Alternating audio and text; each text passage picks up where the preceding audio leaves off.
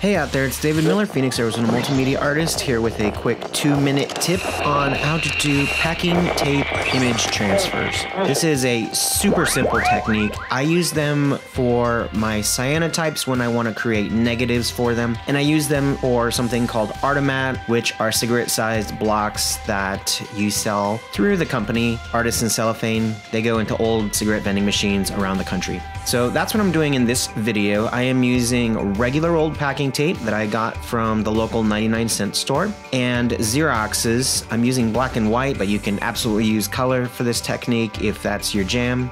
I'm going to place the Xerox on the back of the packing tape, so sticky side onto the image surface. I have a bowl of warm water.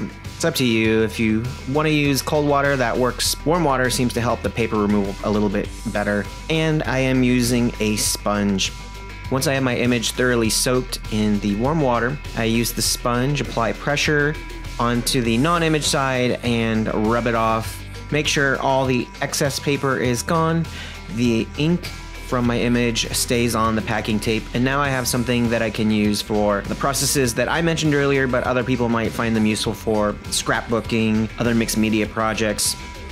Packing tape is not the only surface that this works with. For my larger negatives that I use in my cyanotypes, I utilize what's called contact paper. It's something you can get at any Walmart or grocery store. It's the kind of thing that goes in your cabinet surfaces. There you have it, another 2-minute tip. Best of luck in your own creative endeavors.